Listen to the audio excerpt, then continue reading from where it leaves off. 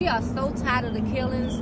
We're tired of the war. We're tired of the racism and everything that's going on all over this world. We're losing our children, our loved ones at all ages, even the little babies we're losing. I lost my son to the police October 28, 2008 in Baltimore, Maryland. And this is still going on all across the states. It still has not stopped. The police are still killing. The gun violence is still going on. Genocide is everywhere. It's still happening. But without our forces, without us showing up, we will not get the change that we need. So the good thing that we're here today is they see our faces, they hear our voices, and they know that we're going to continue to stand up each and every day. We will not give up. We will continue to fight together. We will continue to use our voices. We will continue to fight.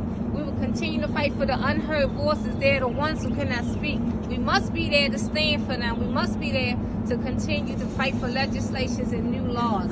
We will get change because we demand change, and we demand change now. I'm so thankful to be in solidarity with everyone. I thank you for the support that everyone is giving me and the love that they're giving me. I thank you for the peace across all the countries in the United States. I thank you again for coming out today. I thank you for meeting you and greeting you today. This is all from my heart. Peace.